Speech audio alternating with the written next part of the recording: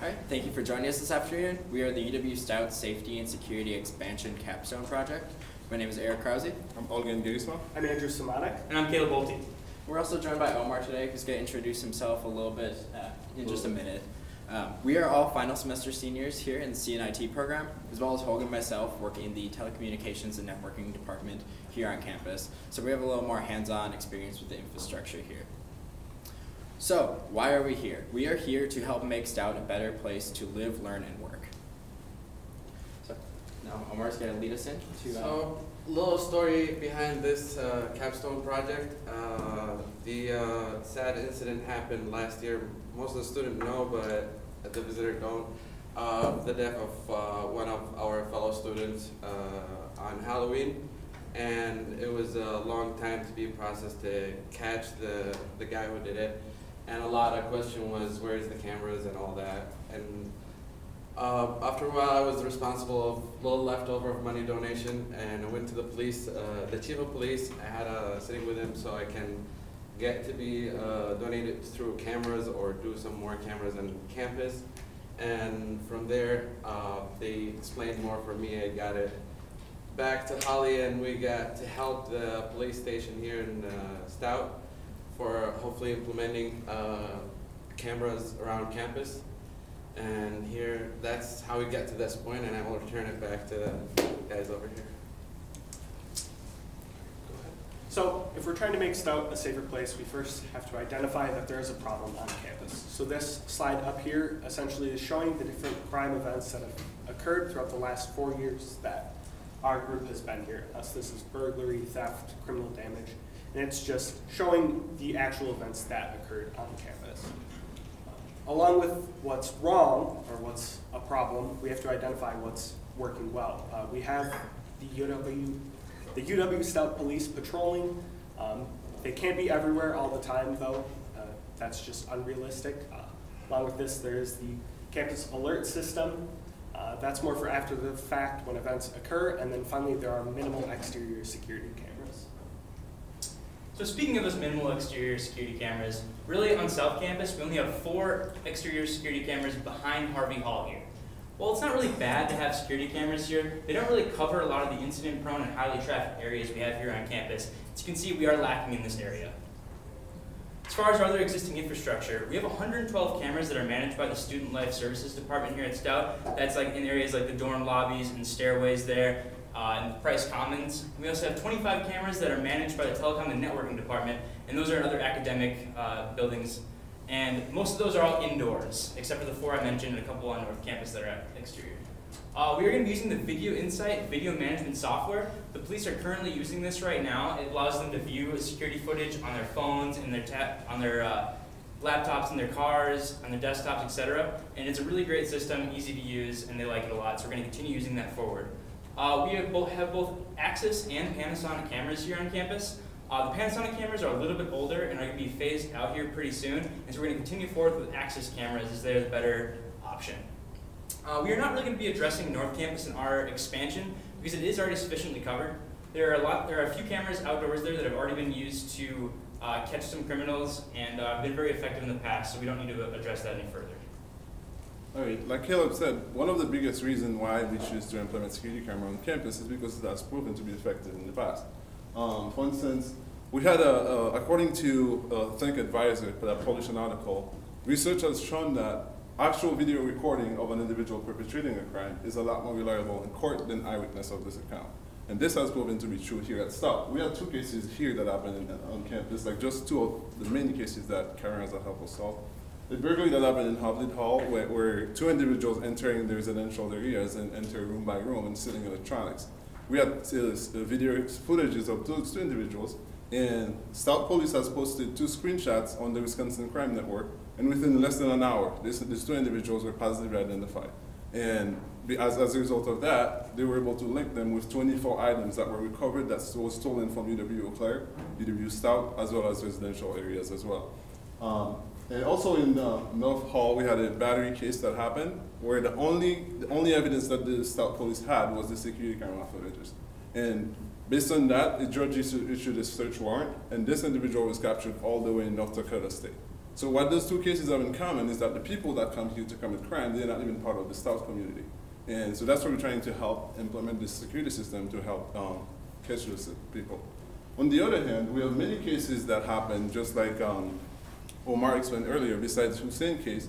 And we have many other cases that happened that until today, those cases were never closed and we never bring anybody in court.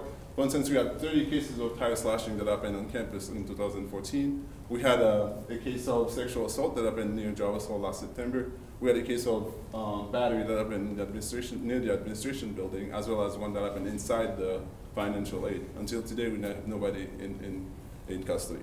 And one of the reasons why we identified this position, those people basically, the way it happened, if we had the comprehensive security camera footage, we would have catch those individuals. And as much as we're focusing on catching criminals after the crime happened, we also would like to prevent things from happening like that. The security cameras would also use as a deterrent from preventing crime from happening. It's hard to put a hard number on how many crimes that security cameras help deter, but let's face it, for instance, I'm guilty of this. When I'm driving down the freeway and I see a squad car in the center lane, what I think immediately to myself, even if I had my speed limit, my cruise control on, I immediately look at my speedometer, okay? Just a disclaimer for the Stout police, not that I ever go over the speed limit, of course. But anyway, what I'm saying is, it's effective when people walk into a place and they see security cameras, the first thing they think about their behavior before they do something stupid. So. Now you guys see that we have a clear need for additional cameras, so what are we going to do about that? We plan on implementing network cameras, which have a few great features just in general. So the first of those is flexibility. So all of the network cameras that we plan on using are powered over Ethernet, so they can be mounted anywhere we have network access and powered that way. We don't need to run additional power cables or anything along those lines. Along with that comes the remote access that Caleb had talked about a bit earlier. So the police can view these from tablets, laptops, etc. to get to the footage when they need to. Additionally, it comes with great security and encryption. So all of this video footage is stored here on campus. It doesn't go to an off-site data center or anything like that. And we also have administrative procedures in place for who can view this footage. So the police have access to it, of course, but beyond that, anyone that wants access to this footage needs to go through both the police and the campus camera committee. So this isn't just openly available to anyone. Now, a little more specifics about the cameras themselves that we plan on using. There are these access models. The model number itself is not important, but what is important is the LVE at the end. So the L stands for low light functionality, which I'll go into more details about in just a minute. The V stands for vandal resistant, which is a great feature to have on a college campus. We don't want to have to worry about people busting these cameras or anything like that. The E stands for environmental. Again, a great feature, especially in Wisconsin. These will withstand temperatures down to -40 degrees. They won't fog or frost up the dome or anything like that. They also feature an SD card slot for failover recording. So, as I'm sure everyone that's been on campus knows, we've had some network outages within the past year. This is something we don't really want to worry about when it comes to security cameras. So they will store this footage locally, and when the network comes back up, it'll seamlessly integrate with the past footage that we've already captured. So the infrared for night recording ties in with that L and the LVE. This basically gives the cameras night vision. They can see in the dark and no light at all. Really great because some of the areas that we are placing these cameras don't have external lighting available, and without this would only really be usable during the daytime. They also feature pan tilt and optical zoom, so this ties in with the flexibility of network cameras I had mentioned earlier. These can be mounted in one place and then from there kind of adjusted to get the exact viewing angle we want.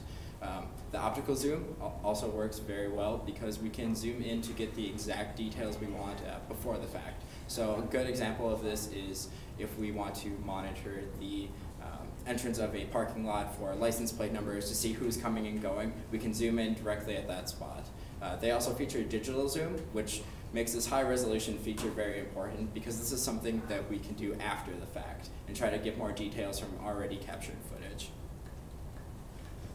So showing off some of the technologies these cameras include, obviously the daylight picture, pretty self-explanatory.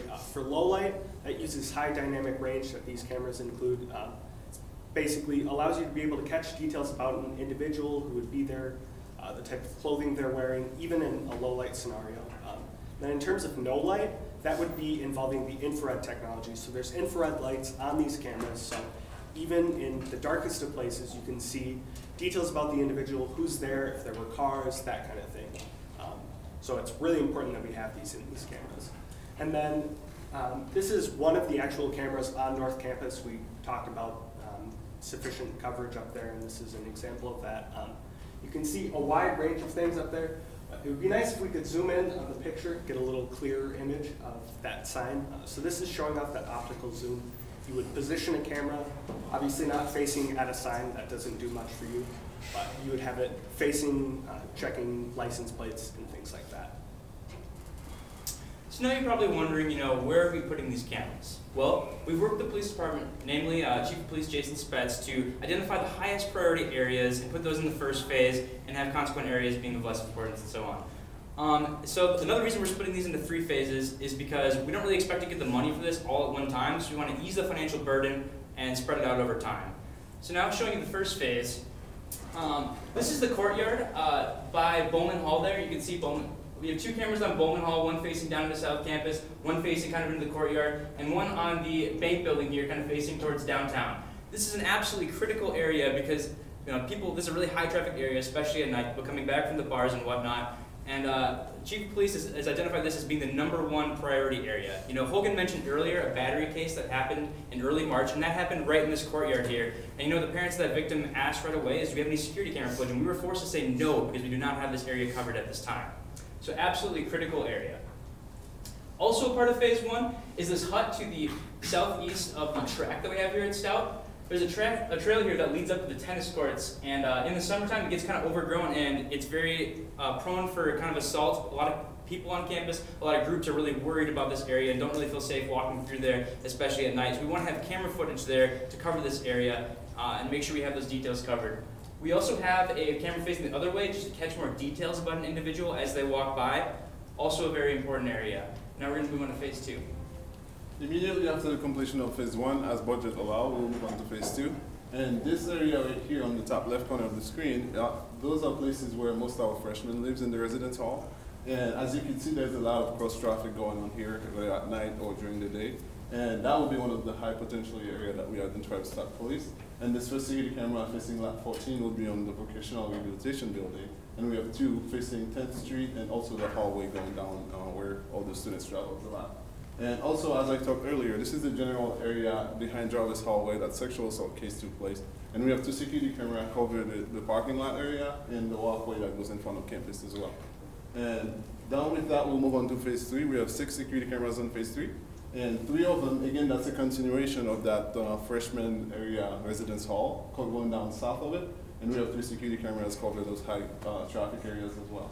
And the MSC is a famous place for students to go and have lunch and eat and study at night.